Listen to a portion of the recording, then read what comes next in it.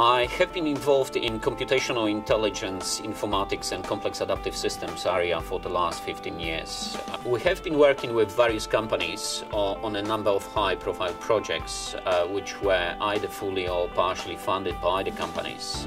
And examples of such projects are our collaborations with British Telecommunications, where we worked on the project related to churn prediction, or with Lufthansa Systems, where we worked on a project related to forecasting of the demand for airline tickets. Recently, we have been awarded a very large European grant, which we are coordinating with the involvement of two companies. In this project, we're trying to put together various streams of our research and develop a software platform for the predictive modeling that is applicable in many different industries. It's incredible how in a very short period of time we have changed how we live our lives, and to a large extent it's due to the pervasiveness of actually smart technologies that are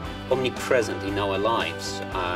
This is something that excites us within our center, and particularly in our line of research, we are excited about the availability of such large amounts of actually data that allow us to work with many different disciplines.